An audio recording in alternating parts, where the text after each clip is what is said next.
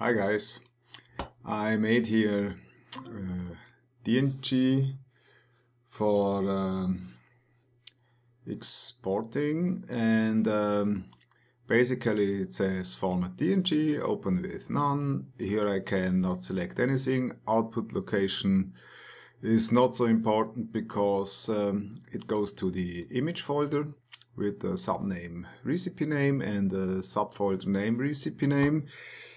Output naming is image name, no job name, that's it. Here it's shown correctly like the file should be named. Missing is the ICC profile in comparison, for example, to TIFF export. And now what happens is, let's go to the folder, let's open this DNG folder. What happens now is if I click now process, you see definitely nothing happens, and I get no file as DNG output. Maybe I'm doing something wrong, maybe it's a bug. Yeah, I'm keen on your reply. Bye guys.